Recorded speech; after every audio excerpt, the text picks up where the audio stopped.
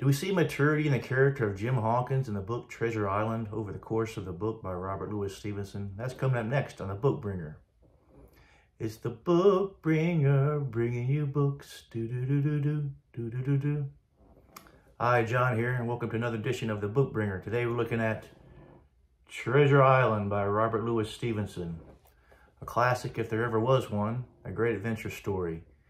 Now, is there maturity in the character of Jim Hawkins, the main character of the book?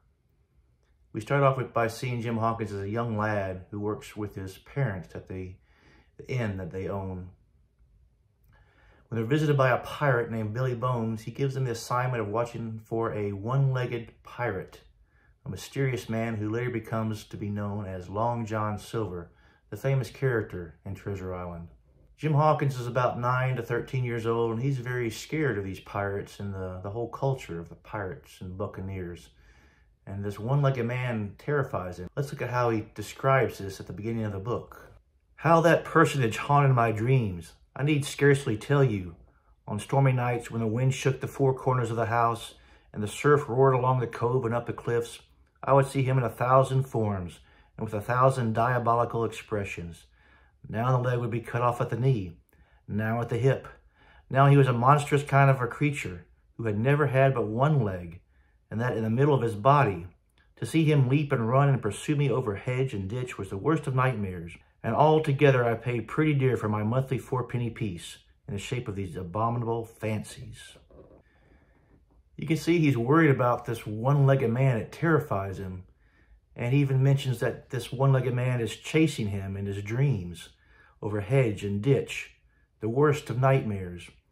I also like the imagery here in this paragraph about on stormy nights when the wind shook the four corners of the house and the surf roared along the cove and up the cliffs. He would see him in 1,000 diabolical expressions. So you can see at the very beginning of the book, Jim Hawkins is terrified of pirates, especially this mysterious one-legged man who would become known later as Long John Silver. So what about later in the book? Did things change for Jim Hawkins? Well, let's look ahead. There's a great action sequence in chapter 26 with Jim Hawkins going one-on-one with the pirate Israel Hands on the deck of the Hispaniola, the vessel they used to sail to get to Treasure Island. This fight with this pirate in chapter 26, he pins Jim Hawkins to the mast with his knife, but Jim Hawkins fires his pistols into the stomach of this pirate and kills him in self-defense.